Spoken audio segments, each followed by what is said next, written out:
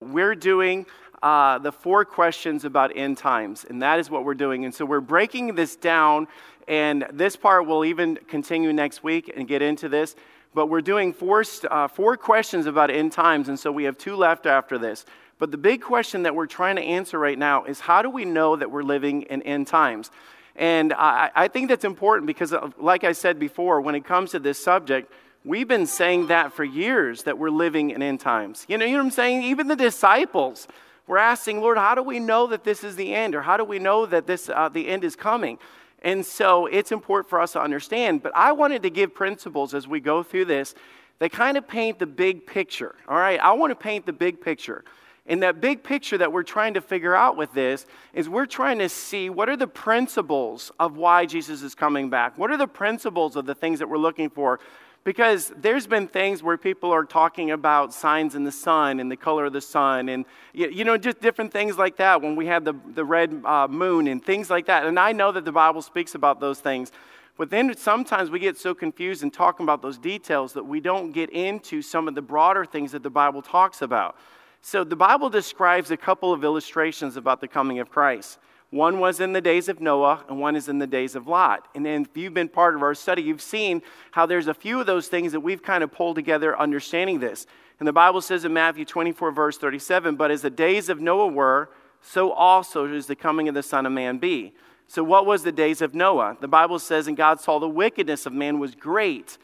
That's important for us to understand, and I'm kind of recapping a little bit from last week. The Bible is very clear that when we see wickedness growing and the fact that it happened in the days of Lot, we have that description. We have that in the days of Noah, we have that description. But it says that every imagination of the thoughts of his heart was only evil continually. Man was created to bring glory to God. This world was created to bring glory to God. When man stops bringing glory to God, then we stop to have our purpose in life. The church was created to reach people and bring glory to God. And you think about that. When we think about that in light of what Revelation talks about, when he talked about that candle and he said, "I'll pull that candle out." Literally, you cease to accomplish the job that I've given you. And it says when man gets to the point where nothing is about God, and I know man struggles.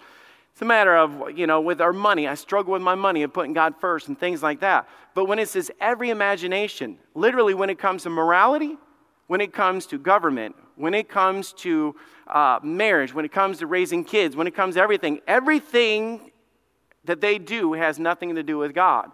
And that's what this was talking about. Even in the Bible, when it talks in Genesis 18:20, when it talks about Sodom and Gomorrah, it says the cry of Sodom and Gomorrah was great. It was talking about there was no longer a secret. It was one thing when I talked about how there's shame, and when there's shame, you hide it. When kids do something wrong and they know that they're doing something wrong, they hide it. When Morgan was a little girl, she took this candy bar and she stuck it behind her back, and I said after dinner, and she snuck it behind her back and walked out of the room backwards like that. You say, why did she do that? Because she knew she was doing wrong. Society doesn't do that anymore. Society now looks out there and we call it pride. We're proud of the sin that we have. It's no longer shame because the scales have tipped the other way. There's way more that are doing one thing than doing righteousness when it comes to this. Matthew 24:12, and it says, "Because iniquity shall abound." Iniquity is what he was talking about, is going to abound. It's going to excel. It's going to increase. If you've been part of this, that word abound means to multiply. We talk about how do we know we're living in the end times. If you were part of this study, we know that we're living in the end times because it talks about, even in Daniel 12, about knowledge shall be increased. There'll be an abundance of it. Man, there's a lot of good. Let me tell you guys, there's a lot of good that comes from technology. Right now, we have an audience of people tuning in to watch this Bible study. The technology can be good, but let me tell you, Satan's always going to look for an advantage to do bad with it. Always.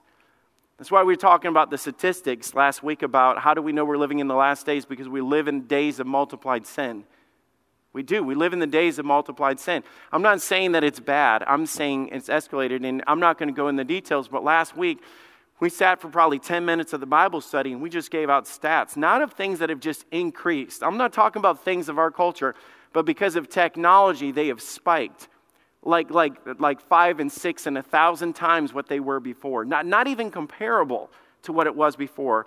And the internet pornography, internet child trafficking, child pornography, when it comes to cheating on people, when it comes to stirring up strife, when it comes to all those things, technology has exploded those things in our culture. But the next thing is, how do we know we're living in the last days? The second part of this, and this is where we stopped last week, is the fact that we live in the days of the great falling away. I'm going to spend the entire evening talking about this. We live in the day of the great falling away. And I know the Bible prophesied of that, and the Bible taught that that's part of what's going to happen, because the Bible says in that verse, Matthew 24, verse 12, because what? What is the reason that he's coming when he was teaching in this? Because iniquity shall abound. We've got that part. But he said, but because the love of many shall wax cold. Now, let's just break that down, and I know this is not new for a lot of people. The love is talking about God's love, or love towards God's, or love towards one another. And he literally was saying for this, you're going to know that there's going to be sign of something, that there's going to be something that it should be powerful in our culture, and it's not going to be powerful anymore. It's going to grow cold. The wax cold that it's talking about is meaning that it just loses its power. Not that God's power is lost, but I'm telling you, we're to let our light so shine. If we put a bushel over it, bad attitudes, or whatever we do, we hinder the Spirit and the working of the Spirit of God. And I asked you, why does this happen? We're going to dig deep into this as we go into this. And I'm going to give you guys a lot of, if you guys noticed even last week, it wasn't just verses that we were giving, but the statistics in our culture that back up those verses. See, with all that God has blessed us with, why would we be people that would fall away? Think about it. I mean, man, God's been good. God's not stopped being good. God has been amazing. So the question is, with all the good that God has done, why in the world would there be a great falling away? Because God has still been good to them and he's been good to us. Because I think both of these things have to do with each other. Because iniquity shall abound. The love of many shall wax worse. And because Christians get caught up in the world. It's easy to do. You think about this. The more the blessings come, the more we get distracted. It's just human nature. Think about this verse in relation to this, in Romans 12:2. And be not conformed to this world, but be ye transformed by the renewing of your mind. Now, I know we talk about that verse when it comes to discipleship and things like that. But it says, be not conformed to the world. Who is it talking to when it comes to that? Be not conformed to the world. That's talking about Christians. Saying Christians, as iniquity shall abound and things are going to get bad, it's easy for Christians to adapt to the culture around us. It's easy for us just to accept it, especially when you're watching sitcoms and TV and show after show, and all of a sudden you see it so much, but you fall in love with the characters and you start laughing at these things, and all of a sudden the things that one time you stood up against and said, man, that's just wrong. Now it's entertainment. You say, how does that happen? Because one thing, it's all around us. And he says you have to be careful not to conform to this world, because that's what happens. Without it, that you may prove what is good and acceptable and perfect will of God. Which work that verse in reverse. If you are being conformed to the world, that means that you are not proving what is good and acceptable in the perfect will of God. Tell me, what happens in a culture when there is no voice of truth? What happened in a culture when they started falling away and God had to send in a prophet to rise up because they weren't getting it anywhere else? I'm going to ask you guys in our culture today, everybody online, as you're listening to this, how is the world getting truth today? Where is the world getting truth today? Is there truth today? I mean, outside of the Word of God, you look across our society and our culture and you're thinking, where are they? Is it even present? Is it even out there? And you say, why is it like this? Because we have adapted to the world. We have adapted to their purpose. Even Christians, it's easy for us to adapt to materialism and morals and the standards of the world. When the Bible says, let our light shine, it's not shining anymore because the love of Christ is not coming out of us like that, like it once was. We get busy.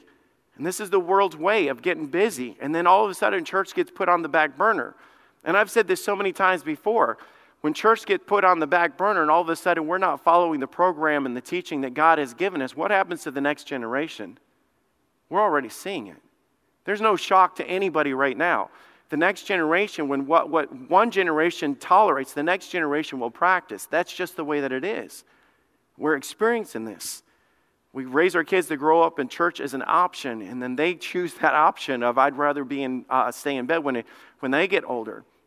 The more the church steps back, the less Christians speak up, the louder Satan's voice becomes, and the pendulum begins to swing, or the scales begin to swing the other way. We see this. That's why the Bible said things will grow worse and worse. That's why the Bible said perilous times will come. Because all of a sudden there's going to be great falling away. And I think it happens from us, just us adapting to the world around us. And I think that happens because it's so easy. You go from Netflix to the movies to Facebook to entertainment to video games to PlayStation to, you guys know what I'm saying? It's just every aspect of our world is a distraction. And it's technology. And I hate technology, but I'm just saying technology is in our pocket, in our laps, on our walls, in our offices, in our cars. It's all around us. So it can be shoved in our face so much that it's easy to listen and do everything other than what we're supposed to. So this is a big sign of the Lord's return. Let no man deceive you by any means. For that day shall not come except there come a falling away first, that the man of sin shall be revealed in the son of perdition. Literally, the Bible says that there's going to, before he comes, this is a big sign. He said there's going to be a falling away. And you think about what that means, a falling away, a coming away, a stepping away from the things that we know that is right. And you say, why is this? Why would God wait to come till there's this great falling away? And you think about it, because the Lord is not slack concerning his promise, as some men count slackness, but is long-suffering to us. Literally mean God has patience with us. God has patience with our world. I'm going to end this lesson with this today. God shows so much mercy to us that it blows our mind, that word long-suffering. When people say words like this, it says, if God doesn't do something to America, he'd have to apologize to Sodom and Gomorrah. I hate that phrase because God doesn't have to apologize to nobody, okay? God doesn't apologize to nobody. But the idea of it is the fact that we just think that, man, how much more is God going to tolerate when he sees this? Every day that God doesn't come back, it's a matter of God, there's still a system. There's still people teaching and preaching for the hope that somebody will come to know Christ, because he is not willing that any should perish, but that all should come to repentance. When that time comes and the light dims out and there's no more preaching and there's no more, and I don't even mean no more, but I mean it's died out as the program of it, that changes things. The heart of Jesus is for mankind and society and the churches to glorify him. So I'm going to ask you two big questions with this. Are we seeing a great falling away? Are we seeing a great falling away? Have you ever noticed when it comes to your kids, you don't notice how much they grow because you're with them every single day? Then you'll go to a relative's house or something like that, and they'll go, oh my goodness, what happened to, it just blows your mind when you don't see somebody for a while, how much they change and how much they grow and things like that. And it's just, I was talking to the Taylors this past Sunday. We were talking about our kids, and I was telling them about, they were talking about how much the boys have grown, and I was talking about how much my boys would grow in 5-6 inches in 1 year, just those growths. And I think sometimes with us as a culture, because we're around it, we don't see how bad things have gotten. We see it constantly so much that I think we kind of adapt to it, so we don't see the big picture of it. Can I do a history lesson with you guys? Like I said, I think it's important that we do step back and we kind of see, have we gone to falling away? Because you'd have to see where we were to know if we've fallen away from something. You know what I'm saying? So let's look at this. Let me just take the last 250 years. And in light of 6,000 years of the earth, that's not a lot of time, but let's just take that. And I started thinking about just what we have in our culture in America and England and that relationship there is starting with Harvard University. The school was highly religious in the 1600s. Harvard rules and their precepts declared, and they said this, they said, let every student be plainly instructed to know God and Jesus Christ, which is eternal life, John 17:3. Now, I'm telling you, today we're talking about the most liberal. But I'm saying where it once was. We need to go back a little bit and see where this once was. Among the graduates, we're talking about Harvard University, but among the graduates that were in that century, 50% of them were pastors and ministers. 50% of them. Prior to the revolution, 10 out of 12 of the Harvard's presidents were also ministers. They were pastors. They were preachers. Yale started with a pastor. Princeton, for a first-year class, was actually taught by a preacher named Jonathan Dickinson. Princeton's crest still says it this day, but it started this way. It said, "Under God she flourishes." During this time period, we have people that we kind of don't understand the impact. I mean, I can tell you that I don't fully understand the impact that they had. William Carey, the great leader in world missions, translated portions of the scripture into more than 40 languages. One dude, one guy, 40 languages. 102 mission schools opened up with nearly 7,000 students. 102 schools, not converts. Jonathan Edwards preached sinners in the hands of an angry God. This message was like opened the door for the Great Awakening. Moving through this history, in July 8th, 1741, on this day of history, Jonathan Edwards started a sermon that he did not finish. Such was the impact of his preaching, and I'm quoting this from his biography, that the people listening shrieked and cried out, and crying and weeping became so loud that Edwards was forced to discontinue his sermon. Jonathan Edwards walked to a podium. They said he rarely even used hand gestures, held onto the pulpit, pulled out a manuscript, and began to read. Not talking about itching ears. I'm not talking about he got up with funny stories and illustrations. I'm saying he just began to pour his heart out about the judgment of God on mankind and the judgment of God on sin. It's said during that time that that there was such an impact that the city would shut down, bars would shut down, revivals would literally shut down a city because nobody wanted to be anywhere but other than those places. D.L. Moody preached having meetings between 15 and 30,000 people at a time. He preached from nation to nation with overwhelming crowds in attendance. Billy Sunday, moving through history, Billy Sunday is still known as one of the 20th century's best-known evangelists. Over the course of his career, Sunday probably preached to more than 100 million people face-to-face. Majority of that time was out without any amplification. He literally just did it with his booming voice. One modern historian estimated the true figure to be closer to 125 million people that were reached through his revivals. And Sunday estimated that he had preached nearly 20,000 sermons, an average of 42 per month from 1896 to 1935. In 1916, when he was in Baltimore, he built a tabernacle called the Salvation Shed. I can't even imagine just how raw this is of like the description of this. It seated 15,000 people, and 5,000 people extra would stand outside. 5,000 extra people would stand outside just to get close to the service. On the last day, 24,000 people filled the building for a time so that Billy preached to about 96,000 people during one day.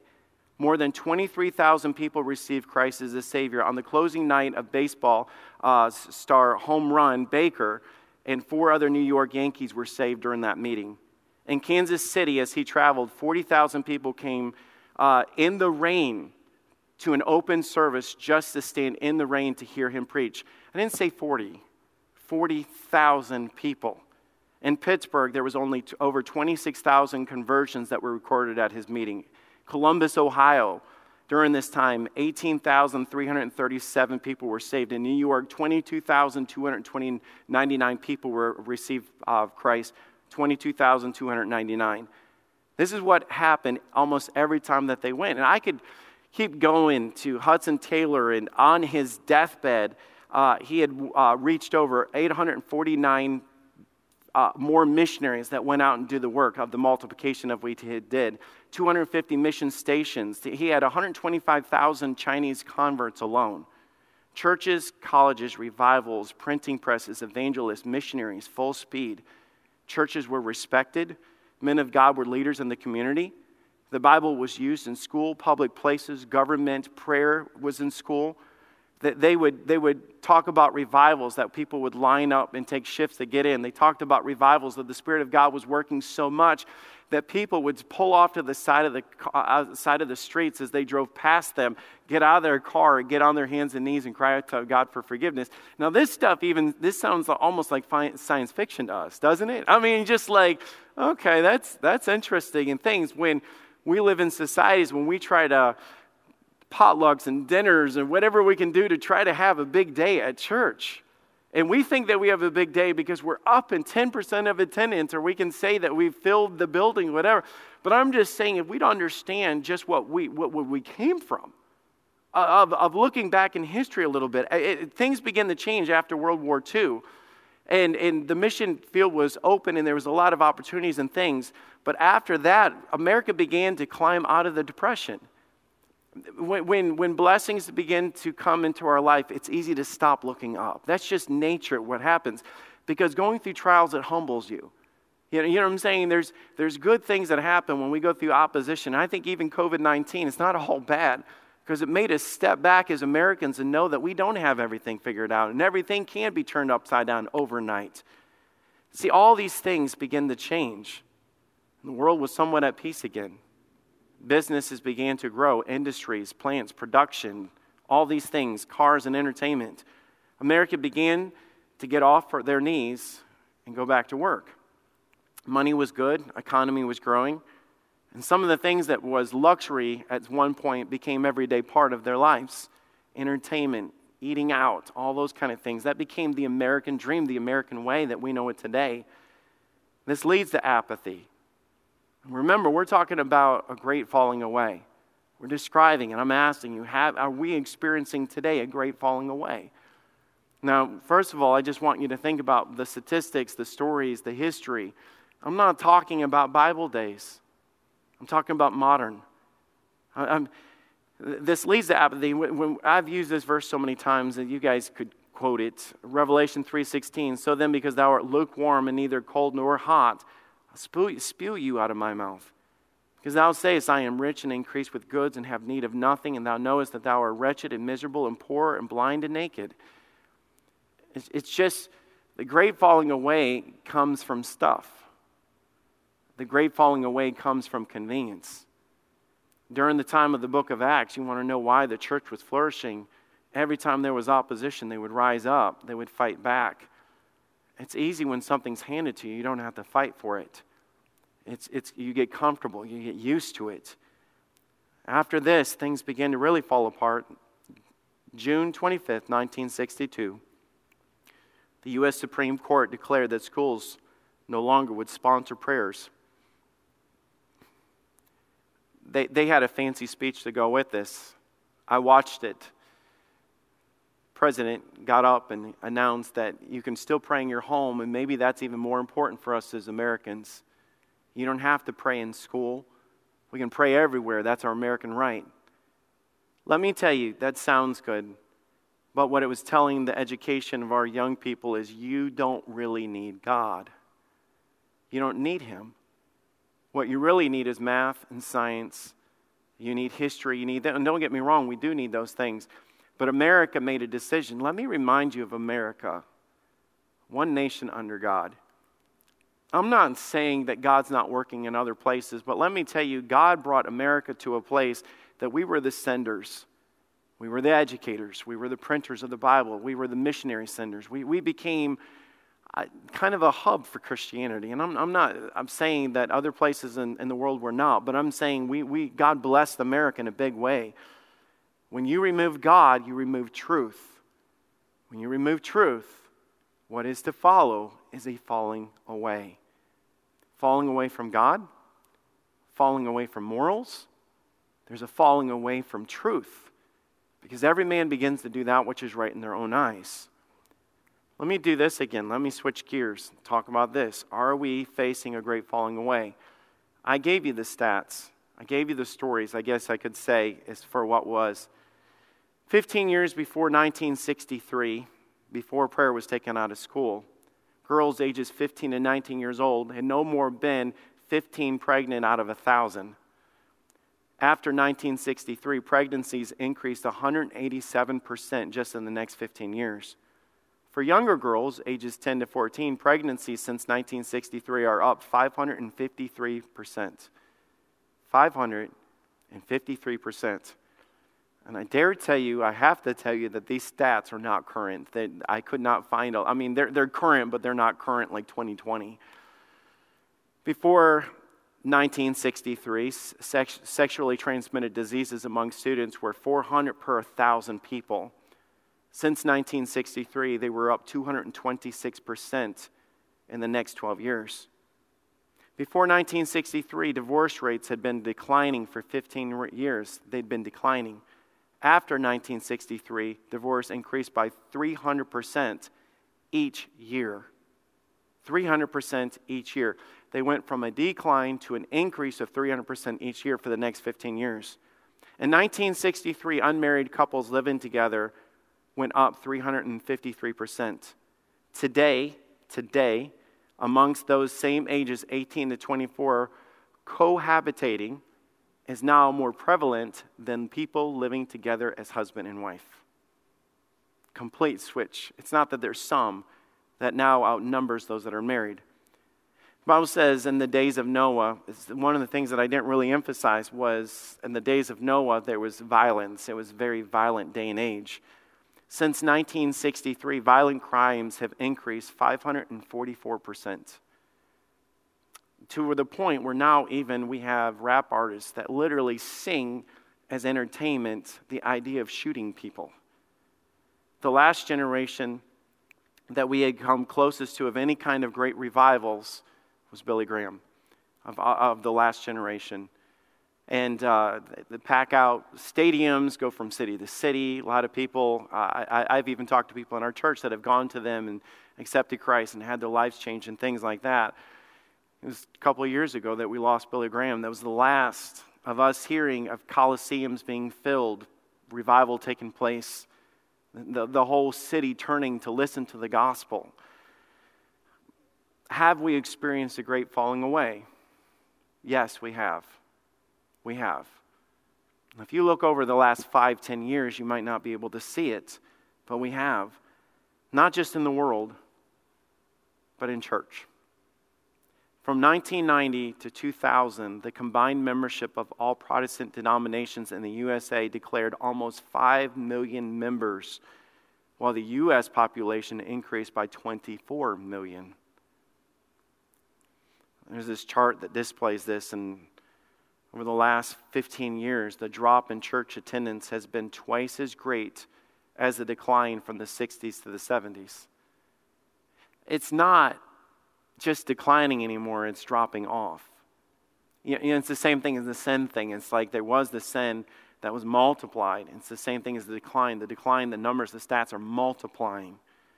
Decline of multiplying, it's 6,000 to 10,000 churches in the U.S. These are current statistics in the U.S. report dying each year. When I say dying, not going under, decline in attendance, decline in people being added, decline in people being saved, and decline in people being baptized. All their numbers show there's more declining than there is increasing. There was a study put out by Lifeway Research Group that found that 3,700 churches close every year, and that was a statistic from 5 years ago. On average, amongst these stats of churches, 40 to 60% of those that claim to attend church are inactive. And if you were to take the average church roll and then say this church runs however many, 40 to 60% of those are inactive, meaning they attend church. This statistic means that they attend church on average of 12 times a year. That's what inactive is. Even looking at the church today, we have become comfortable and lukewarm. Let me just say this is a challenge to anybody listening. The idea of stepping out on faith. When we sit there and say we're okay because we maintain. We're not a great falling away because of the fact is we've not adapted the sin. We still see people saved. We still, outreach to the community. That's great. there's a deeper level to that, because I think sometimes Satan can deceive us to think you are okay because of the fact is you're not dying. But the idea that God gave the church was not just the idea of existing, but it was moving forward. It was the idea of multiplying. It was passing it on, sending out missionaries, and raising up preachers. In Revelation 3:19, after he talks about them being lukewarm and passive, he says this, "As many as I love, I rebuke and chasten." And the next words are, "Be zealous." What did he tell them to repent from? Not being zealous. It was never a matter of we show up. We're here.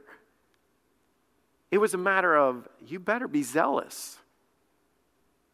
Be steadfast, unmovable, always abounding in the work of the Lord. God never called us to maintain. I met with our leadership this last Sunday night and talked about vision and ideas and moving forward. And I said, we have got to be the generation that gets out of the boat.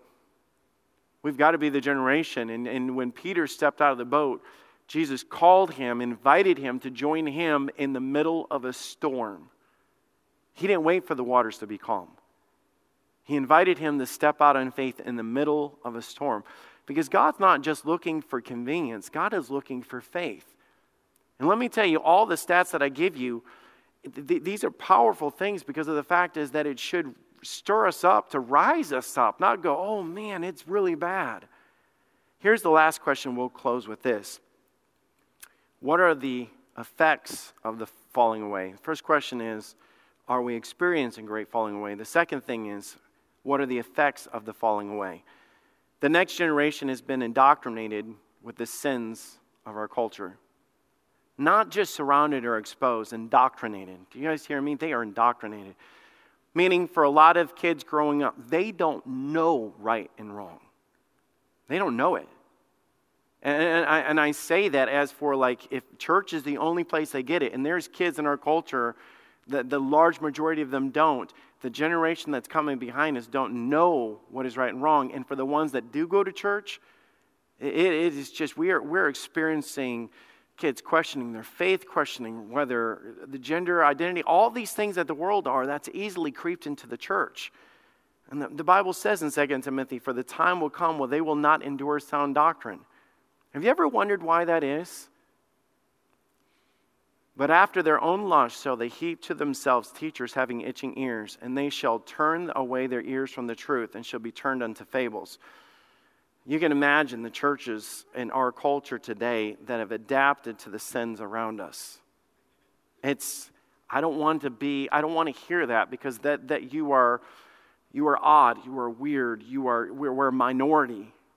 And that's what part of that is there's a great falling away. What happens to the churches that are left is we become a minority. To stand up and say two men being together in a relationship is sin makes us odd. It will not be long. It will not be long before what I just said will be a crime. It will be hate. It will be discrimination. And I'll say, the Bible says it. But the thing is, tearing apart law, tearing apart what is right and wrong, tearing apart anything that defines, because people will want to go and hear and be around things that make them feel good. Don't tell me I'm doing wrong. But what happens, and the Bible says that they will no longer adhere to sound doctrine, that they would rather go someplace that's going to tell them what they like. So it's going to be easy for a pastor to get up and just say, oh, I'm going to skip that passage, or I'm not going to get on that sin, or I'm not going to address couples cohabitating. I'm not going to address people that are homosexual. I'm not going to address the fact that people are transgender. I'm not going to talk about these things because it's just going to get me in trouble. But let me ask you, and everybody watching right now, if we don't tell them the truth, where are they going to get the truth? If we don't speak up and say, come what may, and the end times, there's going to be persecution, and there's going to be things that are going to upset us. But the Bible just made it very clear that it's going to be easy for churches just to go around those issues, because they're going to have people that will not adhere to what is right. but it makes us feel good to go to church, and it makes us feel good to be in a place that tells me that God loves them, and blessings will come, and all that is true, but you cannot get around what is right and what is wrong.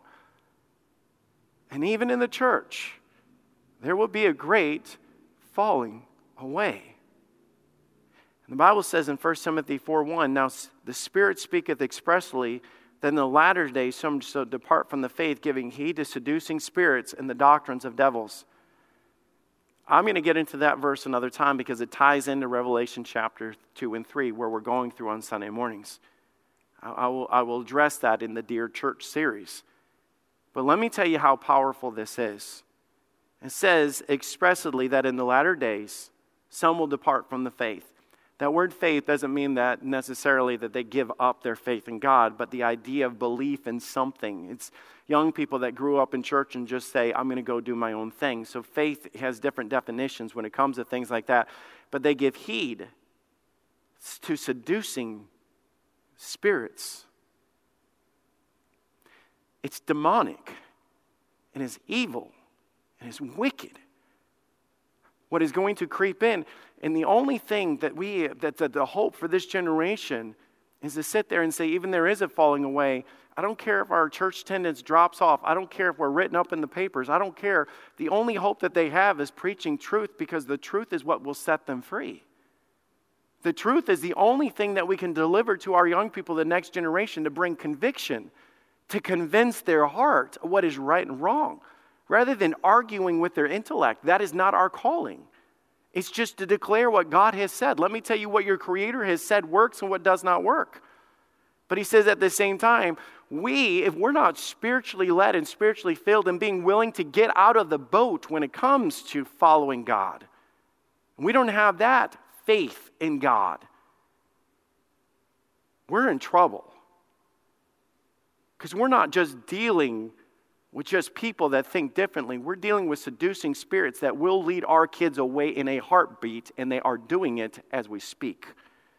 The laws are changing in our culture. That's why Timothy says, knowing this, that in the last days, perilous times will come. And it describes all those things that are going to go in. And it says, in the end of it, in verse 4, it says, they shall be lovers of pleasure more than lovers of God. That's why the Bible says in the next chapter, preach the word, be instant, in season and out of season, reprove, rebuke, exhort with all long-suffering and doctrine.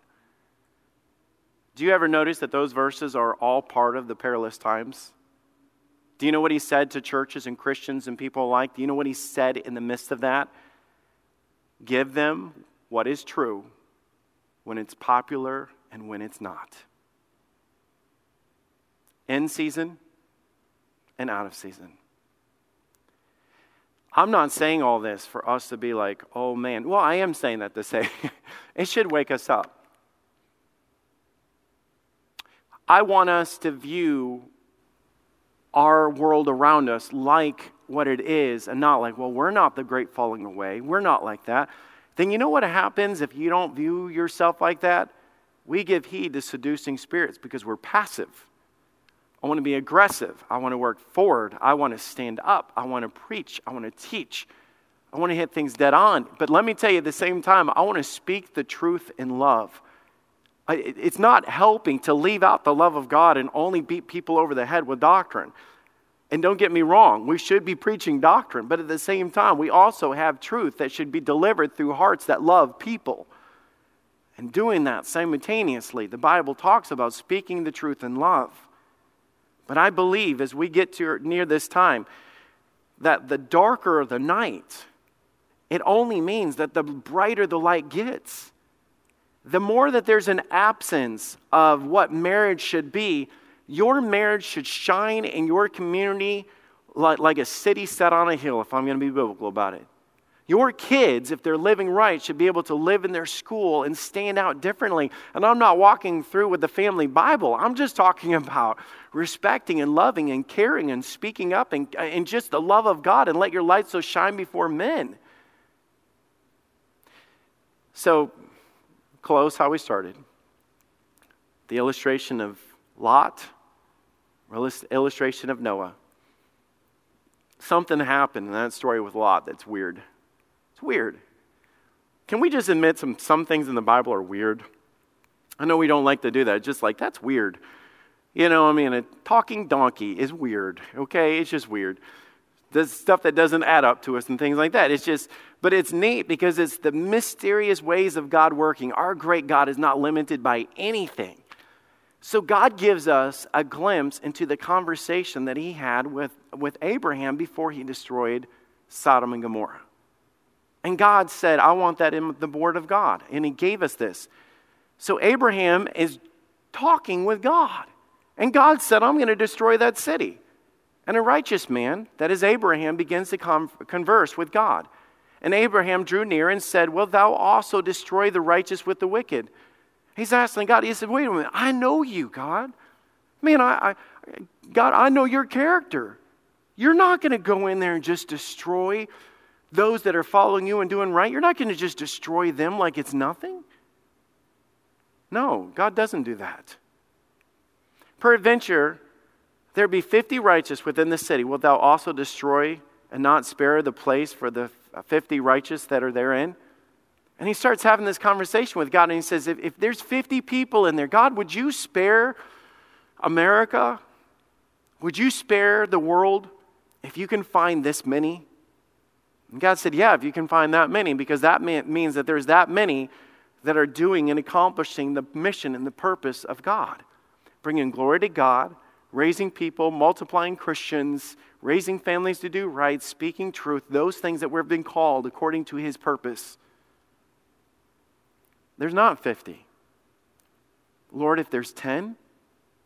No, if there's 40? If there's 30? If there's 20? If there's 10? God said, if there's 10, I won't destroy it. Now remember, this is our illustration of this. Why has God not returned all this time? During the time of D.L. Moody, during the time of Billy Sunday, during the time even of Billy Graham, you know what I'm saying? And God says, I'm just looking for that. And I think we get to the place that there's just a handful left.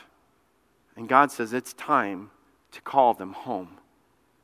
And I say the reason why we see this great falling away, and the reason why I talk about the church statistics, and I talk about, even in our society today, that people would say, I'd rather go to church once a month or at random than I would there. That is a heart thing, that there is no longer a desire for the things of God.